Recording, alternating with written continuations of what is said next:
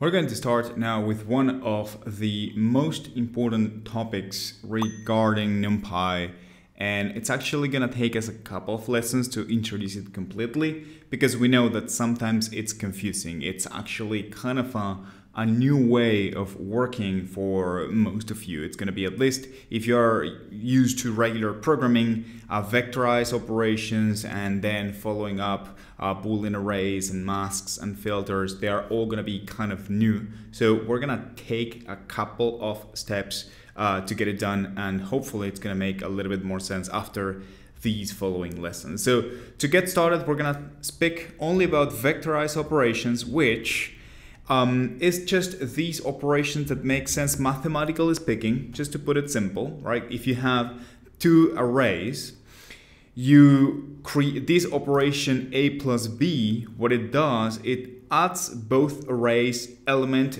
per element, right? So it does 0 plus 5, 1 plus 6, 2 plus 7, etc. It makes sense, right? It's kind of the most obvious and intuitive thing to do. But to be honest, this is not what happens usually with programming. We're not used to this sort of process. So when you're using Numpy, you can pretty much have this notion as the basic way of working. It's the default mode of operating with Numpy. Whenever you do operations between multiple arrays, you can think about these operations in the more intrinsic mathematical notion of it.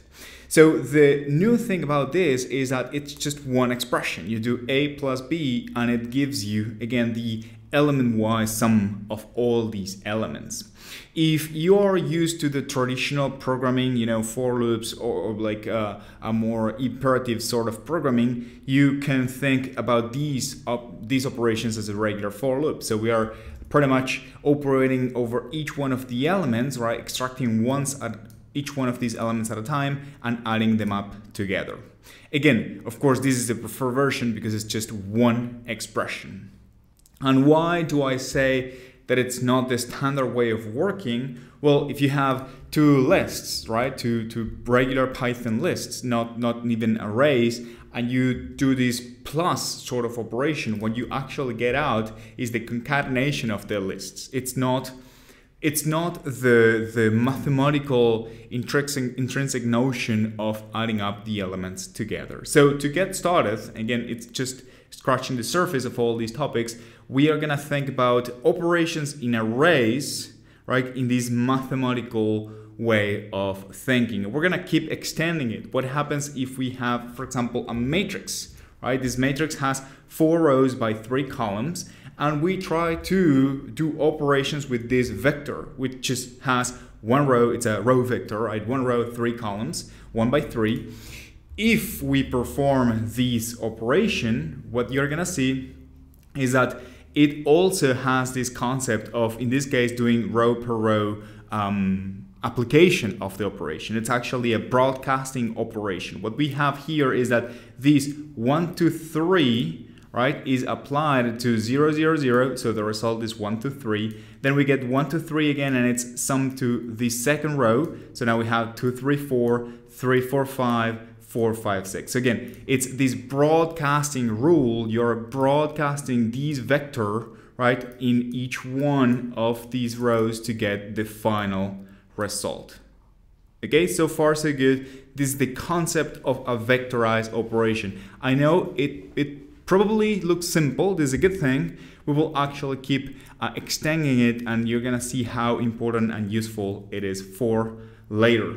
So what happens when these things don't kind of align? If I have this matrix, which is 2 by 3, and this vector, which is just 1 by 2, there is no way of doing broadcasting here. So the Numpy is actually going to raise an error, and it's going to tell you exactly why it cannot perform this operation, right? The Numpy cannot broadcast together these two arrays because the shapes are not compatible. What else? What happens when we start working with scalars? And this is when broadcasting and vectorized operations make a lot more sense. So far, probably you haven't gotten these need of creating operations between multiple arrays or lists, but something you're gonna see is that it's very common to do operations between arrays and scalars, or just, you know, plain numbers like this array plus 10. This is a good example. It happens a lot that you have this array of data and you want to perform a certain operation with just a scalar. Divide all by 2, multiply everything by 4, square all the elements, right? This operation with the whole array.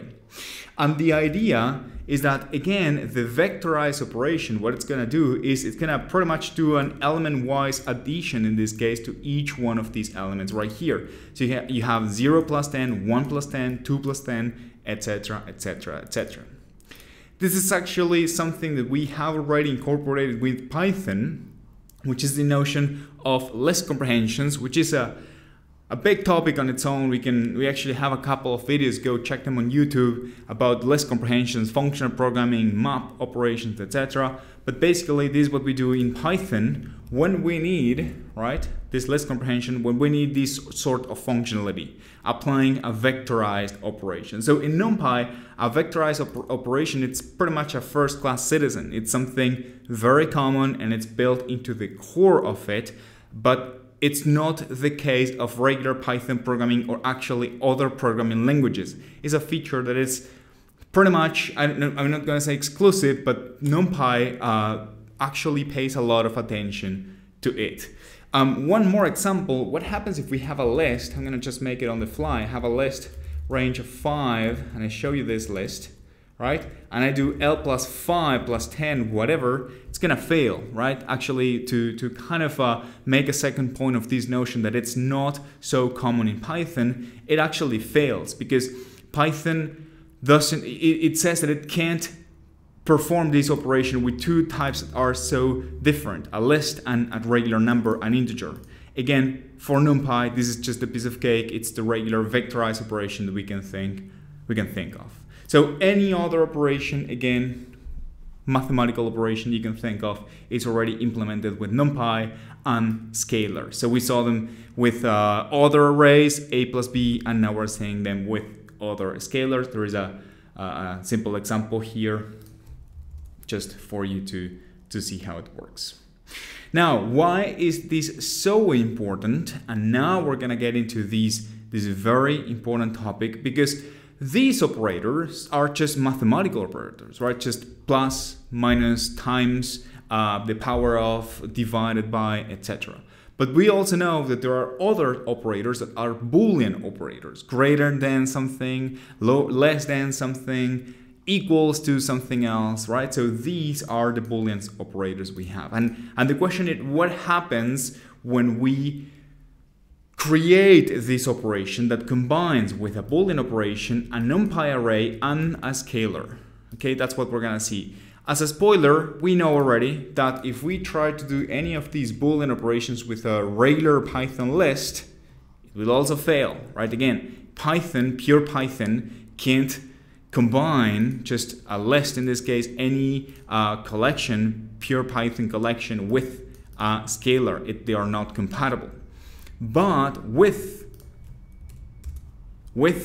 Numpy, we see that they are actually compatible, and it's not just that they are actually compatible, there's actually a very interesting result right here.